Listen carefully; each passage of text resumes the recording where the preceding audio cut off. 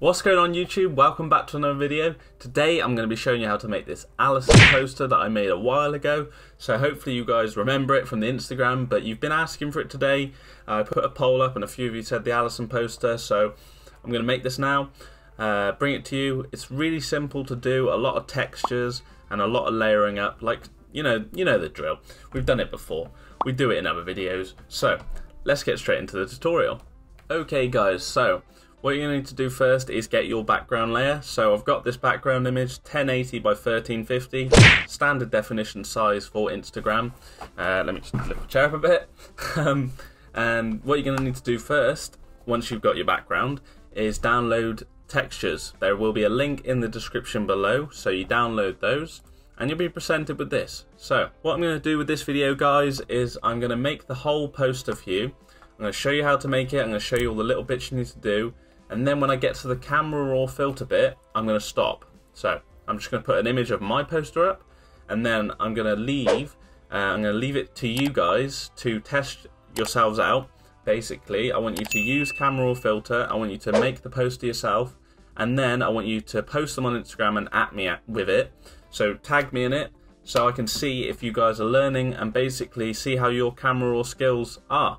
So I think this will be a fun little technique. So if you don't want to do it, you don't have to. I've got many other tutorials with camera raw filter in it, but what I want to see is if you guys know how to use it. So moving on, let's get straight into the tutorial. So what the first thing you need to do is get your background layer, and then we're going to change the color of this. So unlock it, then we're going to go to edit, fill, and we're going to go to a 50% gray. Now we're just going to click color, and we're going to get a light grey, so about there, that's fine, and just basically do that.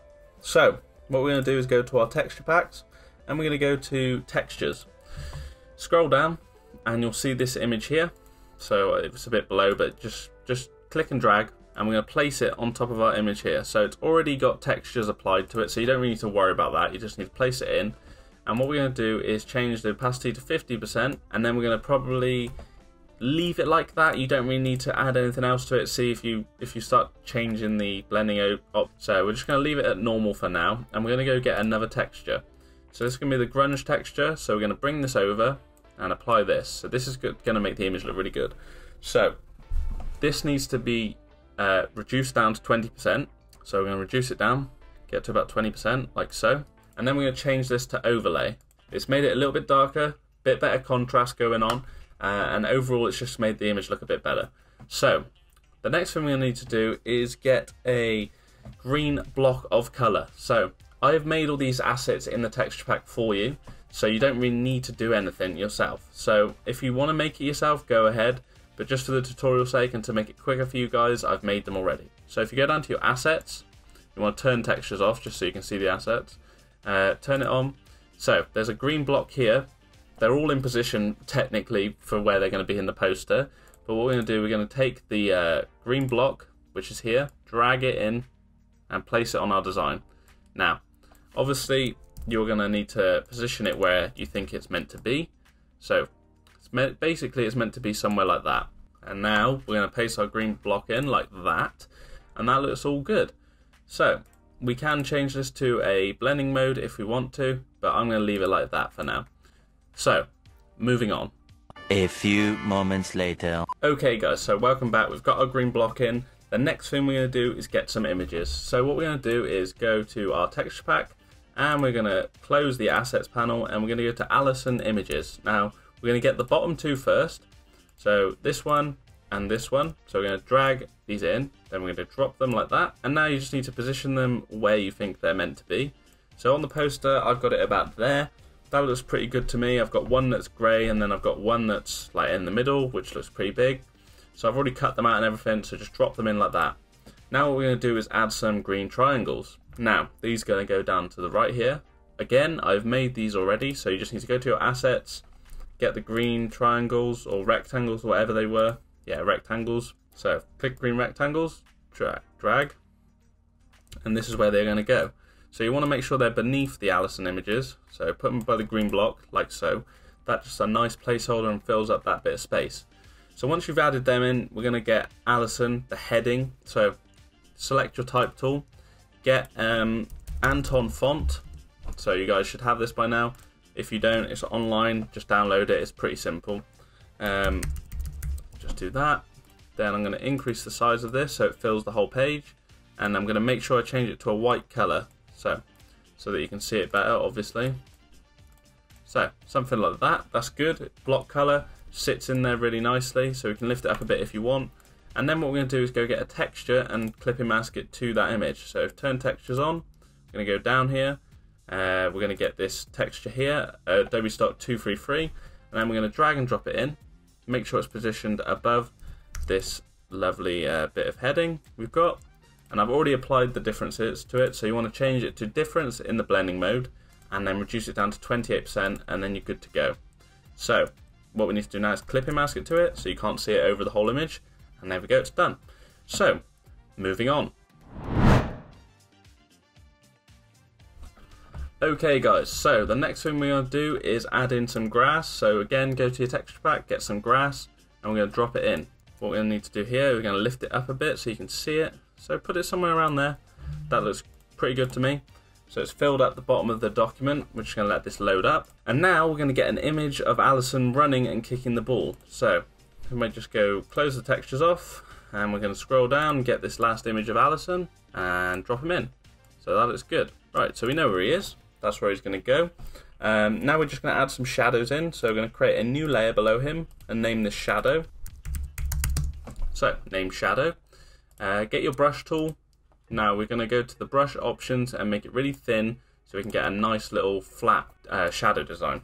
And we're just going to go by his feet. I'm going to zoom in like so. Just going to drop a shadow in there. It just basically makes him look a bit more like realistic and as if he's actually like in the design. And we can put one there and reduce the opacity down to about 50%. Change it to multiply. That basically just helps out the design. So there we go. Nice little shadow for him. Just makes him look a bit more realistic. We can increase it again if you find it too soft. So about 70%. That looks good to me. So now what we're going to do is add some squares in on the left here by his feet. So if we go to our textures again, as I said, I've set it all up for you guys, but if you want to design it yourself, you can do this. I've just done this to make it quicker. So hold shift and get both squares, and then you're just going to drop them in, Command T, and we're just going to position them over here. So it doesn't matter if it's below Alisson's foot or anything, just put them down by where the green block is. There we go, they're in the bottom of the design there. Another nice placeholder filling up the design. So we've got that all done now. Now what we're going to do is probably get a bit more text. So we're going to use our type tool and we're just going to type up here. So we're going to type Becca. So this is going to be placed up here. We want to make this fairly big just so it fills a nice little bit of the design, like not too big. Make sure you change this one to white, and then we're going to duplicate this. Now this is a bit bigger than the previous design I've done, but I don't really mind it being too big because it fills up the nice like empty space. So keep the first two fine like this, they're fine like that. But we can change this middle one. So what we're going to do is reduce the fill so you can't see it, double click on it, get a stroke. Now I want the stroke to be about 1, and then we're going to change the color of stroke to the green that we've used on here. That looks really nice. Nice little effect in there, and then we're just going to group these together like that, and it just basically keeps it all in check. So we've got the Becca text. Now we need to basically add some paper texture along the bottom of the design, so you will see in the previous post that I showed that it needs to be on the bottom, and then we're going to add some metal texture over the top as well.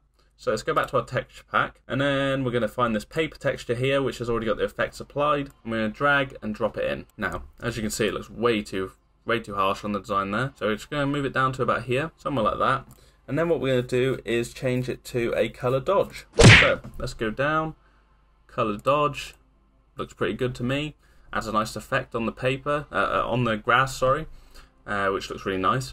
And then we're going to go and add in some metal texture, which is this one. So I've added a layer mask so that I've basically masked out the middle so it doesn't have too much of a harsh effect on the design. And I'm going to position it like that. And then basically what we're going to do is change it to a overlay. Nice. Now you can move this up as well if you think it's too harsh. That adds a really nice effect on the background. Just it makes it look like a metal plate, which everything's lay on, which looks really good. So now we're going to add some more text in. We're just going to go and get our text tool and type match day. Now you want to make this quite small, but not too small that you can't see it. So something like that, and then rotate it on its side and put it up the side of the design. So somewhere like that. That looks really good. And then what we're going to do is hold Alt and just drag more out, and then we're just going to basically position them where we see fit. And basically by doing this we are able to create a nice little overlay, which we'll see in a minute. So if we select them all, position them so they've got the same width, group them together, change this to match day. Then what we're going to do is change this to overlay. Looks really nice at the side of the poster and it works really well. So once we've got that in, we're going to add 3 more textures and then we're going to get to the camera orbit. So maybe I'll show you how I would start it off, but I'm not going to show you the whole thing because I want you guys to test it out yourself. So go to your texture pack, get the particles layer, drag and drop it in, which the particles layer is number 2. As you can see, it doesn't look too good like that, so we're going to change this to lighter color, I think. No, we're going to change it to color dodge. Yeah, color dodge looks good. So you can see the particles now. And then we're going to change, we're going to add in this black paper color, change this to divide once it gets in. If I just move it down a little bit, so make sure you position it well, somewhere about there. That's good. And then we're going to go to our blending options, change this to divide, which is all the way down at the bottom. Now you can move this up as well if you don't like it. You don't even have to add it in if you don't like it, but it just adds another nice texture to the design. And then we're going to use our final paper texture, which is going to be paper end, it's called. Position this in the middle of the design and then change it to multiply, and there we go. So we've got a nice little paper texture there over the block of color, and now you can just group it all together like so. And there we go. So Command Shift Option E, and now you've got a screenshot, and now you can start your camera raw filter process. So I'm gonna speed through this. I think I'm gonna speed this up, and then you can obviously go back and you can do it yourself. So I'll be back when I'm finished.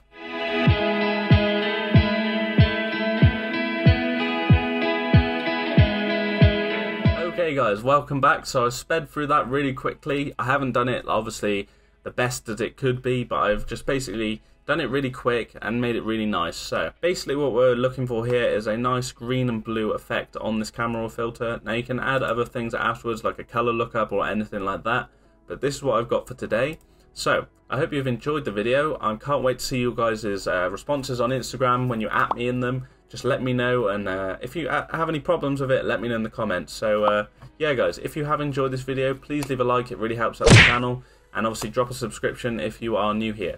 But yeah guys, thank you so much for watching, and I'll see you in the next video.